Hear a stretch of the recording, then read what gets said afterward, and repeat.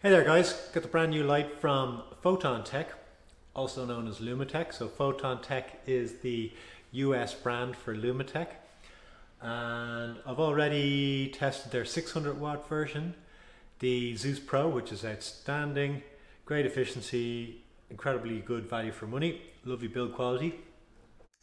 Is this the same or better? It's the little baby brother, 465 watts for a 4x4. Most suitable for a 4x4, but the same sort of structure, same sort of setup, and it'll be very interesting to see how it tests. First of all, I just wanted to give you an update around the workshop. So got a few projects going on. First one is just a little update I've been getting about the array.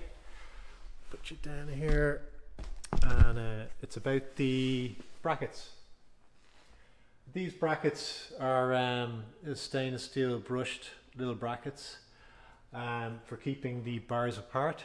Not doing very much work, just really light. They clip in and out here, and the concern is about sometimes when you're putting them in, they can get a little bent. You see, like that.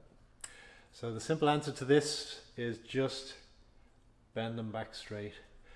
The engineering is just, they're just doing such a light job. I didn't over-engineer them and make them too heavy and stiff and weighty. So they're kept light, and as a result, you do get a little bending on them sometimes, but just bend them back and straighten them up like that. So, okay, next one.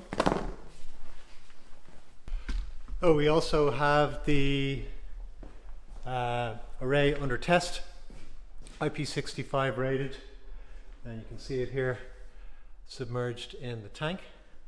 So just testing that currently. We also have got in our micro UVB fixtures. So we have them there. I'll show you the test setup. We'll do up to a 4x4. This is 18 watt bulb, 22 watt fixture, 2 foot or 60 centimeters long.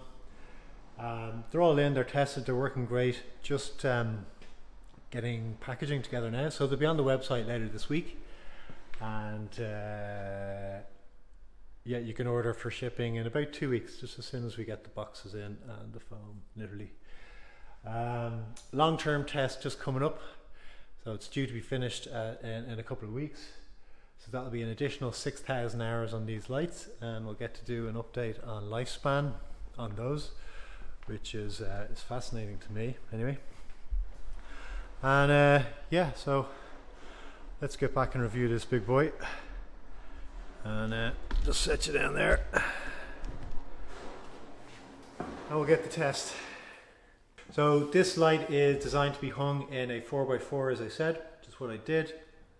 Recommended between 30 and 60 centimeters high. I hung it at 33 centimeters.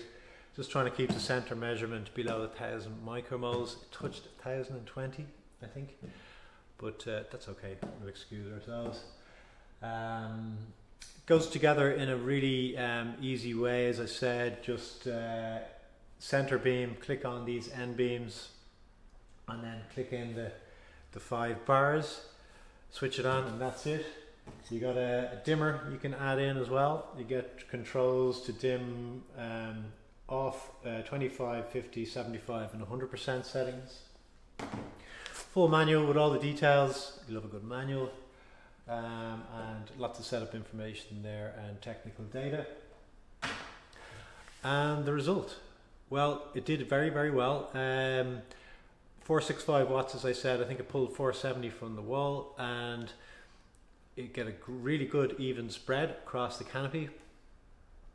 And the efficiency was a 2.22 micromoles per watt, usable ppf per watt, which is a very, very good efficiency result, especially for the value for money that this light is. And yeah, check the spectrum as well. It's about a 3.5K color temperature, so mid neutral white. Got the little red spikes with the Osram LEDs. And yeah, perfect for full cycle growing from veg to flower. So thanks very much to Lumatech or Photontek for sending it through. I think they're going to be sending their ADAS, yeah, the smaller lights soon, so I'm looking forward to receive one of them for test.